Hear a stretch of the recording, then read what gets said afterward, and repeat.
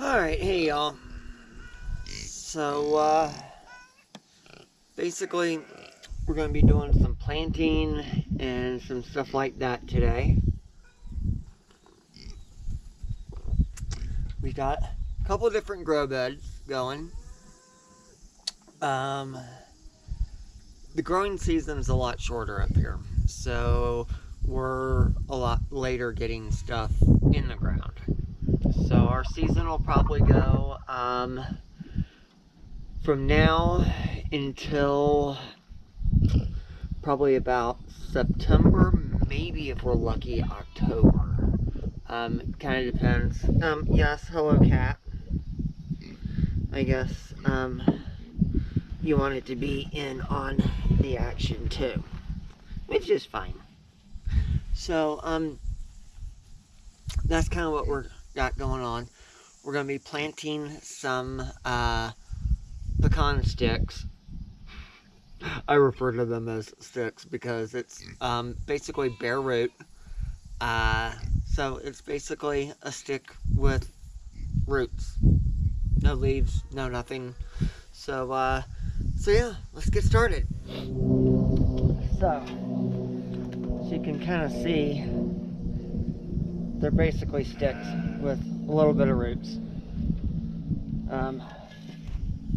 So yeah, let's get started here.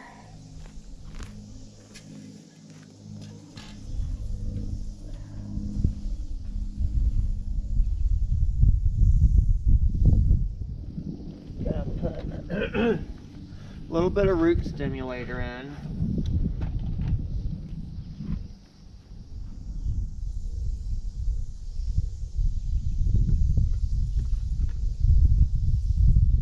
Not a whole lot.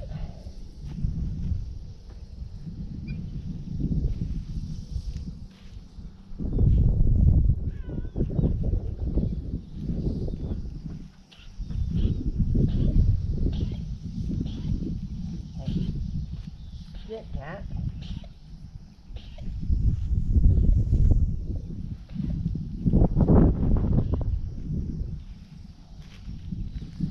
I think we're on to the next one. So we put the fiberglass sticks so that we would know what's where. Alright. Take out this whole little bit.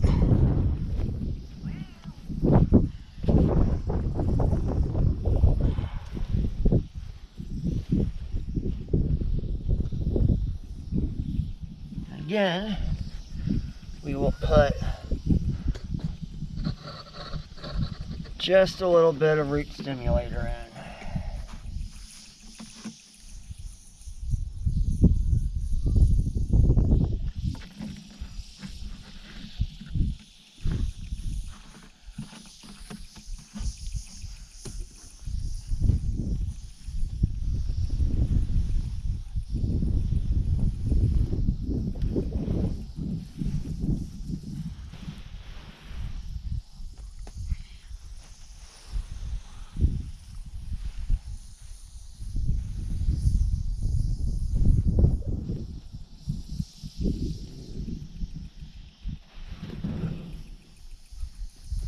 We will go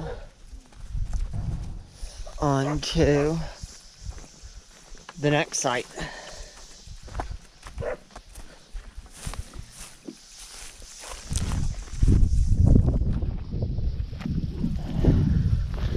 So,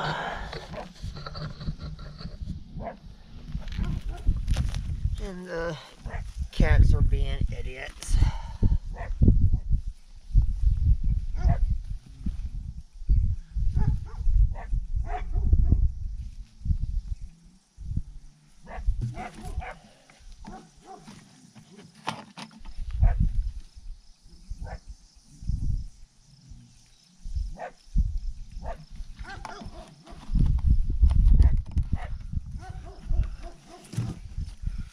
I don't know how many of these are going to take, but in case I didn't say it before, These are pecan tree stalks. Growing up in North Carolina, I loved having pecan trees. My grandmother had one on her property, and it wasn't fall until we did pecan picking. We used to get about 8 paper grocery store sacks. It's great.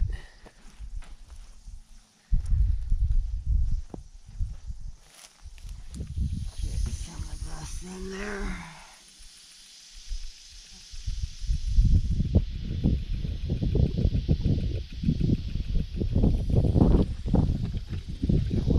Stimulator going.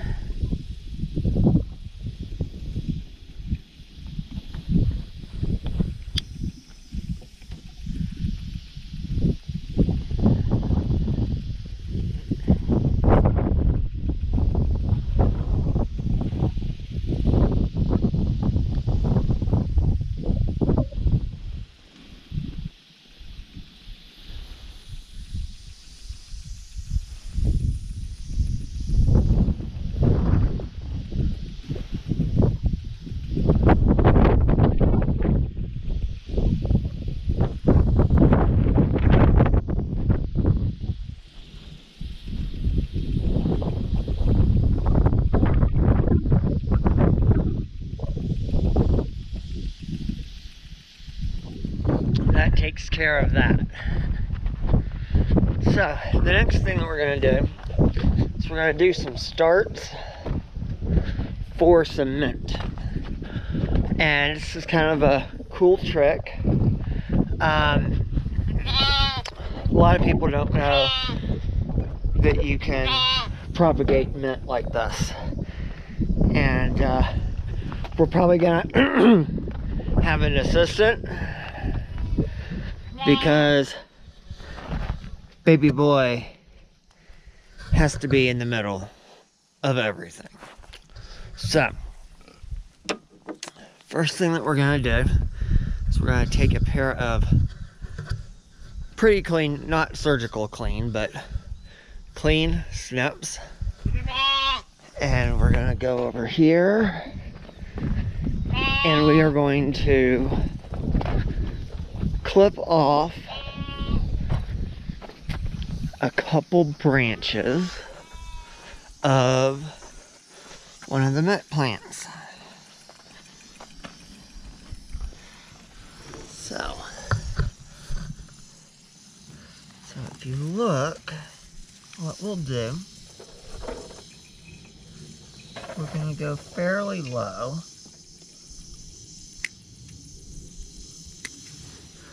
So we got one. Let's see here.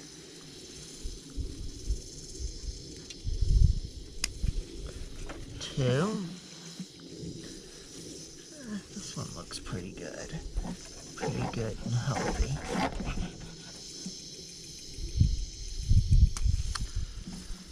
Three. So we got 3 of them. And so these are pretty healthy, actually. And so mint is something that can actually be grown year-round. And you will have to pardon the cat's various bowls around. But let me try to get you guys up. Okay, so what we're gonna do. Move, baby boy. Baby boy. What did I tell you? You can't be in every shot. So go. Okay. So what we're gonna do is we are going to pick off. Come on, guys. Never work with animals and people or kids. Isn't that what they say? What all the snotty actors say? So you just run your fingers up and then you have the rest.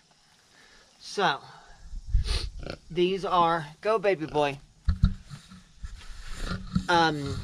Bottles, come on, go. Go. Okay, try this again. So you take your fingers, you run them down to get the leaves off. You have the stump.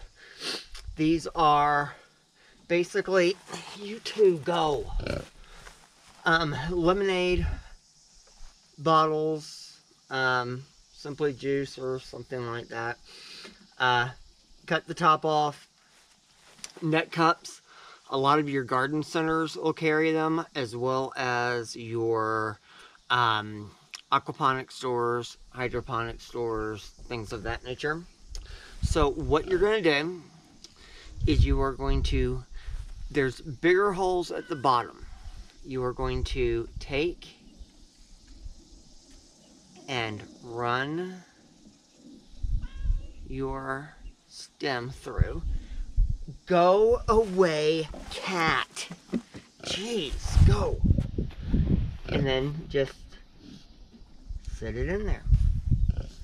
So again, take your leaves, run them down, your bare root or your bare stem, go through. And it's okay if you skin a little bit of the branch. Come on, cat, really? You guys are making this impossible. So, this is really easy, and you can get, you know, a couple good sized plants, and you can really propagate mint fairly quickly and easily. Here on top of the pigs. So we will get some of these guys, put them up here. So we'll watch the water. Obviously, you will want them, let me lower you guys down. You'll want the water to stay, you know, where the stem is, obviously. In about a week, within a week, we should have root systems going. So, now for what is left with these leaves. Because there was a goat turd, they're useless now, but when they're kept clean, you can dry them, you can crush them and put them in your tea, ferment tea, things like that. So yeah, so we'll show you guys what we've done. A lot of the garden is kind of in transplant shock, I think. But yeah,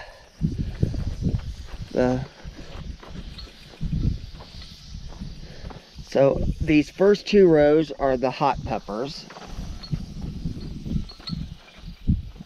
So we've got a decent crop of Carolina Reapers. And of course, some tomatoes and some squash and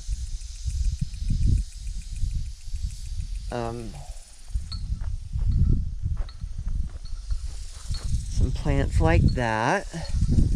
And I'm looking because I think, oh, no, they're still here. I thought the goats had gotten a hold of some of this stuff, but my thought is to try to get